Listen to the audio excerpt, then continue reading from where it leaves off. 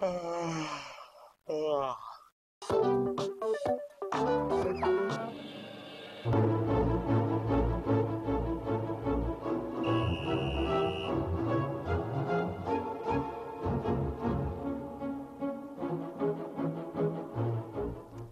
morning, Sir Will. I'm Elliot. And I'm Liam, and welcome to the Emoji Show, the show where our lives are illustrated with the use of emojis. Let's get started.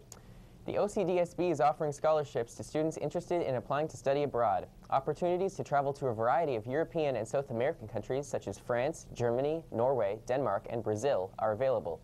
See your guidance counselor for more information if you're interested. Grad write-ups and baby pictures are due by the end of next week. Here's some information about that.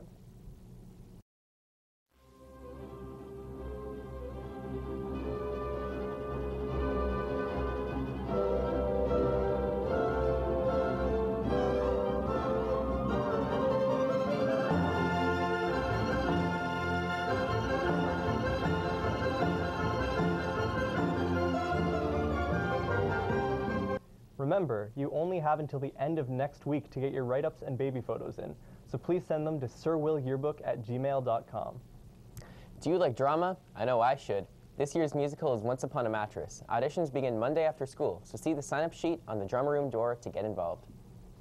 Around this time of the semester, it starts to get pretty busy. If only there was a great place to feel the sympathy of other busy people. Ah, but there is.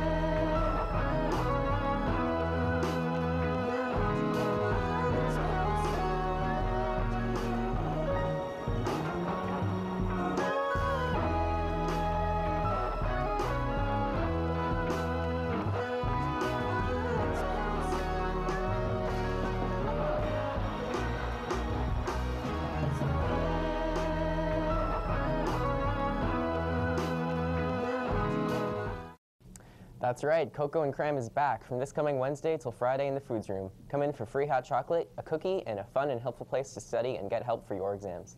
And now, here's Rachel with her weekly sports update. Good morning, Sir Will. I'm here with Joe and Liam, and they're part of the boys hockey team. So how many years have you guys been playing for? Well, you see, Rachel, I've been playing since the wee age of 5, and that makes, like, 12 years. I've also been playing since the young and tiny age of 5, making 12 as well. That's great. So what's your record currently for the season? Well, our record right now is 3-1-0. That means we have 3 wins and 1 loss. All right. And when's your next game? Our next game is Wednesday at 3 at Ray Friel against Crean Wilson. Be there.